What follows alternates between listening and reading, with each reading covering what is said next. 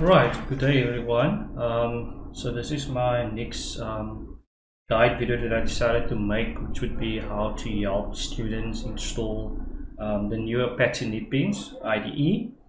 And this IDE, as you can see above here, is the newer version of the old Oracle NetBeans that we used to have, which was ended at 8.0 or 8.82. And then this is now the newer version of NetBeans. And the reason for me is just to show you how this IDE works. And as you can see, you have several IDEs here. You have BlueJ on this side, here. You have Eclipse, which is on that side. There's another IDE on top, and your famous one is IntelliJ JetBrains, which is the one that you see right there on top. Right, so I'm here to talk about the one above, which is Apache NetBeans. So yeah, let's jump into it. So what we're going to look at is how to install NetBeans on Windows, right? So we're first going to use Windows, and what I'm going to do is I'm going to go to the website, and by going to the website I'll show you step by step how this works. So what I'll do is I'll click on this website link, and I'm just using a normal Edge browser. And then I'll just click download. Now it will give me options, as you can see here, and then I will choose Windows because I've got a Windows operating system. In the next video I'll show you how to use Linux, and then the next one would be Mac OS for the other versions. This one is just for Windows. So what I'll do is I'll click on that exe. It will take me to another link. Now here's where it gets a bit tricky. Obviously not so much, it just gives you different links of the exes, and also an option to verify if you need to check them. So we will click on the first one, which is 12.6, and we'll click on that, and that will start downloading into your downloads folder. Now that will take time because the file size is about 413 megabytes. Depending on the speed of the internet, that will take time. So we'll wait till that's done, and then we'll continue the video. Right, so now we can see I've paused the download, so roll the video. So I've got 9 seconds left for the installation to be done. And when that's done, we can then install Apache NetBeans. So we'll just wait till that's done. 0 seconds. And now we verify. What we'll do next is we'll open the file. So we'll click on open, and that will start opening the NetBeans IDE.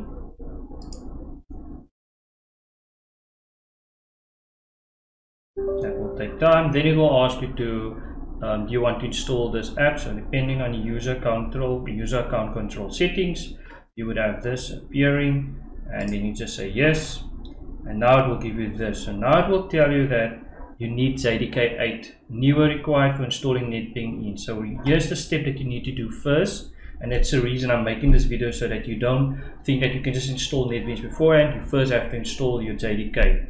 So you need any JDK above JDK 8, which is your Java development kit, and you need that before you can install NetBeans. So let's go do that, and then we do that step. So what we'll do then is, since you have that open, we'll just search Java, and we'll say JDK, and now it will give you different options, right? So what you would do is you would go to Oracle's website, right, and then you just click on Java downloads.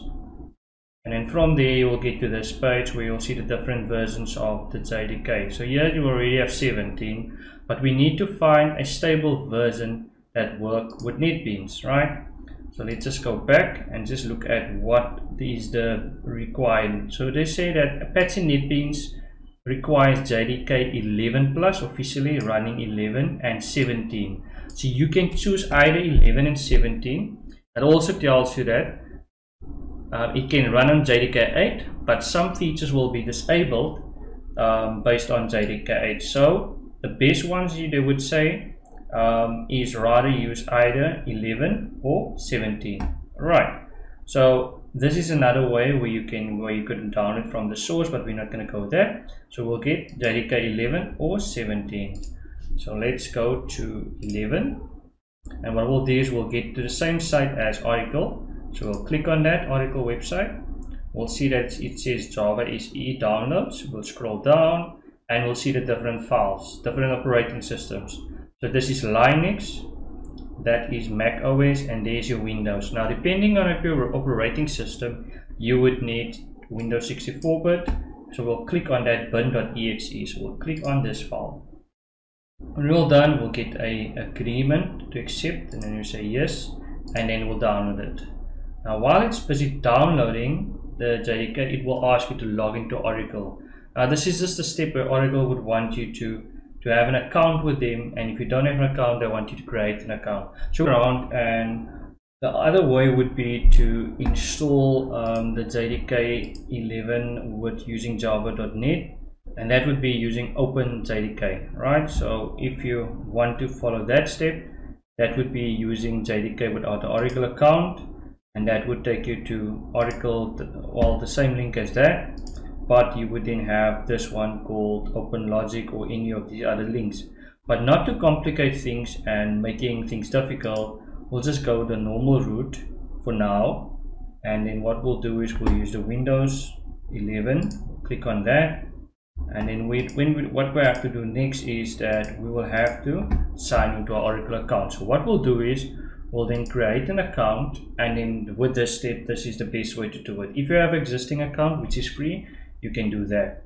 So, or if you have the file already downloaded, that's another way. So we're just going to fill in all these steps, and then you'll go hit next.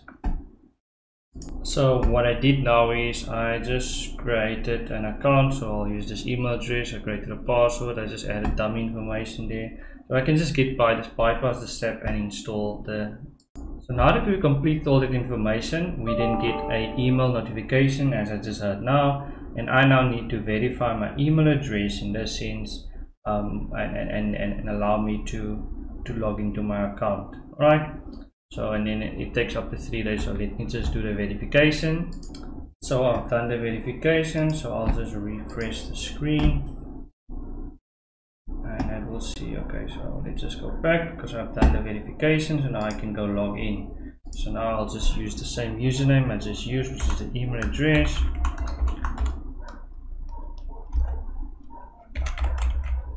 And then I'll use the password that was just created.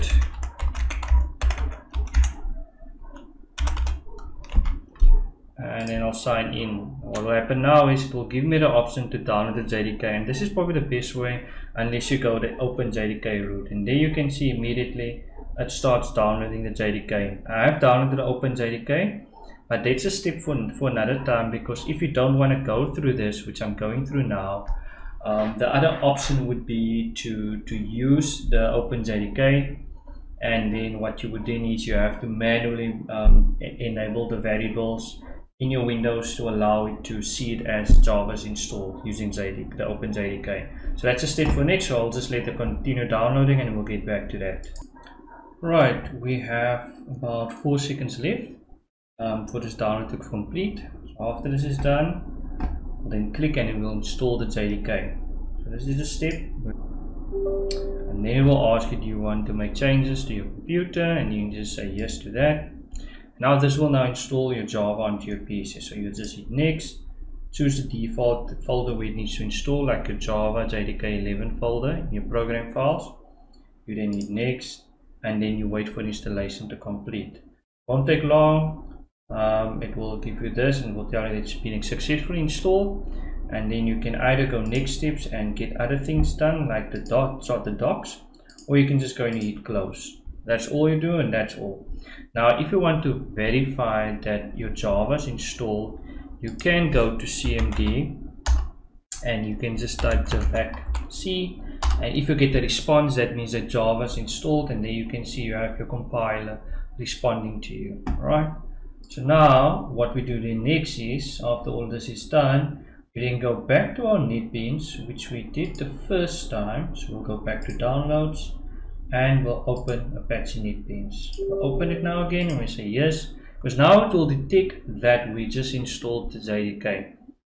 Right, so now we'll go next, and now it will configure installer. Now it will ask you to install. You can customize it also based on what type of IDE or runtimes you want. I'll just select all of them. You hit next, you accept the license agreement, and then after that is done, you just hit next. You choose the location where you need to install it. You can change this to either your C drive, but in this case we'll leave it in program files, and then this is where it will pick up the JDK that we're talking about.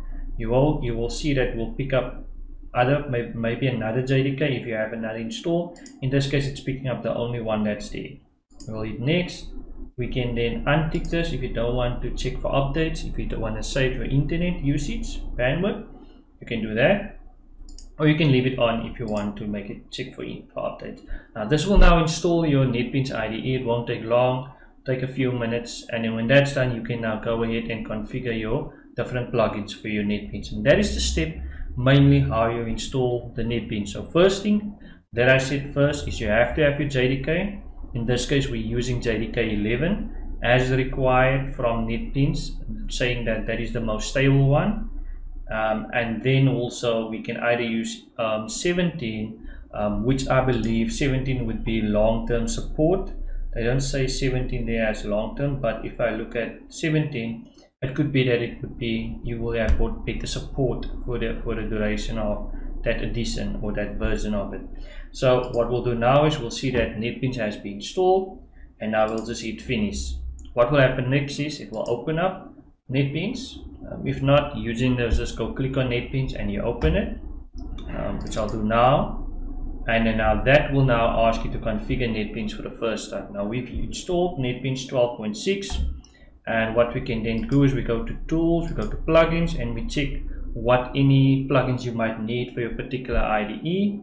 You will also see the available plugins that's available that you can install when you configure NetBeans, and you would see what is installed. Now all of these are installed but not active, so you can check the details of it, or you can just select the ones you need for your IDE, and then if you don't need the others, you can just untick them, and then we'll just see what we couldn't activate. So let's just double check everything. Let's do the normal ones and see what actually happened.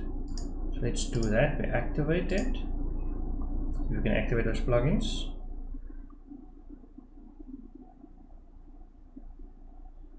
I'm just waiting for that. Let's explain something. I see a message popped up at the bottom, and there you could activate those ones. So there's ones that couldn't activate, and it will show you in detail. You will see that is grayed out, that is grayed out, that is grayed out, that is grayed out.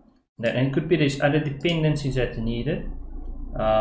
So let's see if we can close, and then what it's doing, it's building your plugins now. And you can see even if you close your NetBeans and you open it, it will look a bit different because it had enabled some of the plugins that you activated.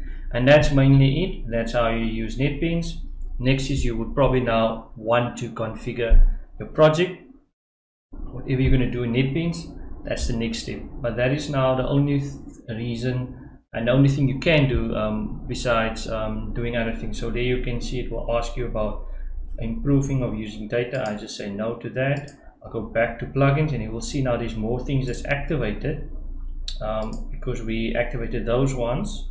If we click on that again, you will see that the base IDE, there's not much we can do there. You can click on Groovy, you can activate that. So it depends on what you need, based on your use case, you can then use that. So that is it from me. I think what I wanted to show you is just the fact that you can now use the IDE as I said above to do your projects and do that. And this was just to show you really how important it is to have your NetBeans JDK, sorry, your JDK, to have that installed before you install your IDE. And with all these IDE, they require Java. So the best tip is to, yes, you want to have to create that Oracle account just to get past that stage to install that JDK, and that's all you need to do. So thank you, and I hope this was helpful for you. Do you understand? If it's the first time you're using IDEs, I hope this helped you to understand it better now and understand everything better going forward. Thank you.